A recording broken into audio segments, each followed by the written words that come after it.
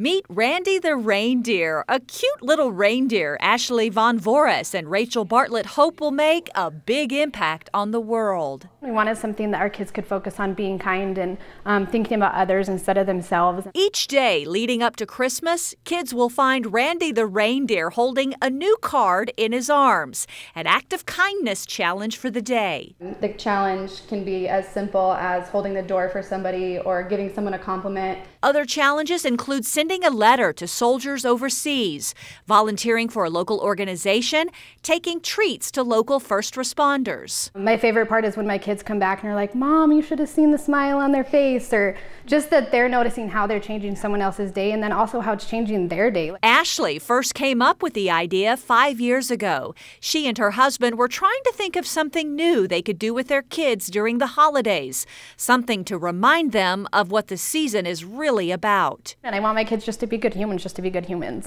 not because they want to get a present on Christmas Day. She found a reindeer at a dollar store and began to leave it each day for her kiddos along with a handwritten note, a challenge for them to perform an act of kindness. It was me just like, hey, I need something that I can use that will be able to spread this message to my kids, and so I used to write like hand notes from Randy. That little dollar store reindeer became a tradition with Ashlie's family, her kids affectionately naming him Randy.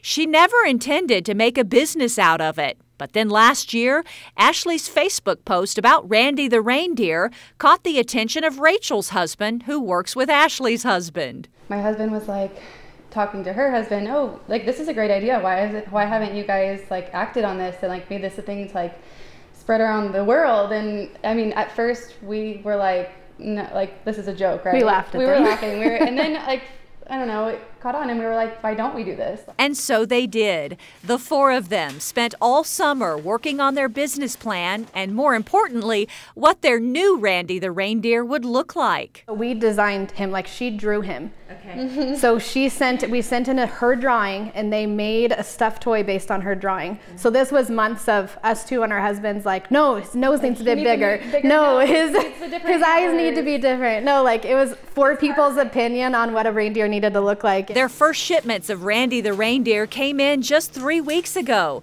Right now, Ashlie's dining room table serves as their warehouse and distribution center.